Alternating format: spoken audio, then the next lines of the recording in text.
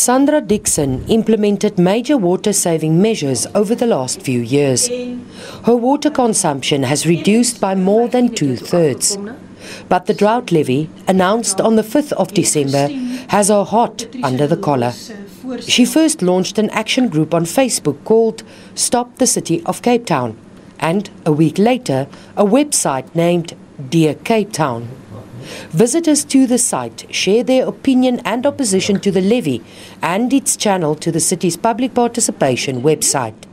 So far, over 7,000 comments have been logged. Dixon accuses the city of being underhanded. She says the city has chosen to have the levy public participation process over the busy holiday season, when many people are away and wouldn't give it much thought. She wants the levy to be scrapped. People complain they've put in JoJo tanks, they put in grey water systems at a big expense. Some people say that they've spent 8,000 to 20,000 rands to install these water-saving devices.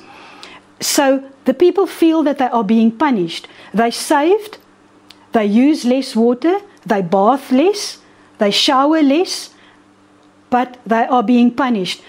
So instead of being rewarded for using less, they actually now have to pay more, but they get less. It does not make sense. Dixon says the city is panicking because of the drought and that consumers are being targeted for funding instead of the city strategizing on capital expenditure projects. Many share her views. I think it's fair on the people. I think a lot of people are paying heavy bills as is, and to weigh more on them would be very unfair on the people that are less privileged than others. So I think it's very unfair, and the government needs to work out something that will be better for the people. How is it possible that you can connect the amount of water that you use to your value of the property? I just think it doesn't make any sense. If they want to add a levy, they should add a levy on the amount of water that you use. Others don't.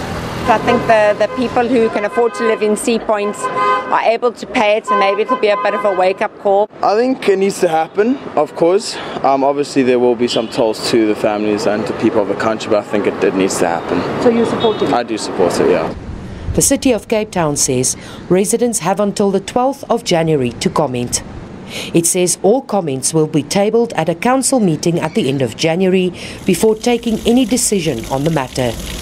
If approved by council, it will be sent to the Finance Minister for a final rubber stamp. Mariska Botha, SABC News, Cape Town.